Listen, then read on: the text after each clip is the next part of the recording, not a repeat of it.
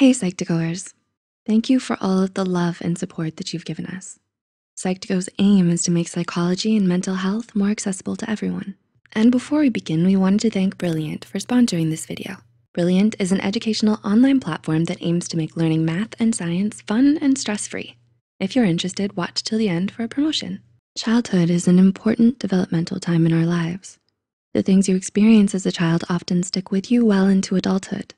Habits are learned, relationships often repeat themselves, and every big change we encounter leaves a lasting impact. Our childhood experiences affect our view of the world and where we stand in it. Unfortunately though, not everyone grows up in a stable and supportive household. Some children experience abuse or are victim to poverty, bullying, illness, or discrimination. So here are 5 examples of how your childhood affects your mental health. 1. Childhood is an essential time for brain development. Between early childhood and puberty, the brain's development allows for complex thought process as well as the internalizing of experiences.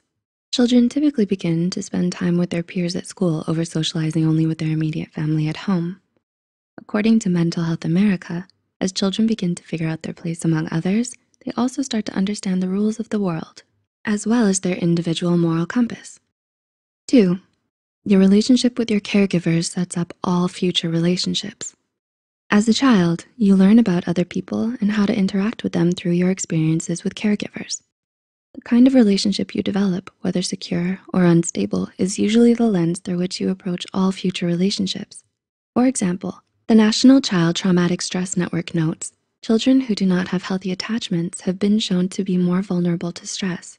They have trouble controlling and expressing emotions and may react violently or inappropriately to situations. Our ability to develop healthy, supportive relationships with friends and significant others depends on having first developed those kinds of relationships in our families. A child with a complex trauma history may have problems in romantic relationships, in friendships, and with authority figures such as teachers or police officers. 3. Unhealthy emotional processing lasts into adulthood. Studies show that when children experience trauma or prolonged stress, it changes the way they process their emotions. For example, a child with a dismissive parent may learn to act out or throw a tantrum in order to get their needs met. Clinical psychologist Katie McLaughlin, PhD, argues that these changes in emotional regulation, including elevated emotional reactivity, decreased emotional awareness, and unhealthy coping habits, allows the effects of childhood stressors to stick with you well into adulthood. 4. Childhood is full of changes. Do you remember feeling overwhelmed on your first day of school? Do you still cringe at some of the phases you went through in middle school? Childhood and adolescence are full of scary and embarrassing changes. The Mental Health Foundation of the UK reminds us that even though these changes may be exciting, they do take a toll on young minds. Puberty is a huge change and it leaves a physical, hormonal, and emotional impression on you. As your body changes, so does your relationship with yourself and others.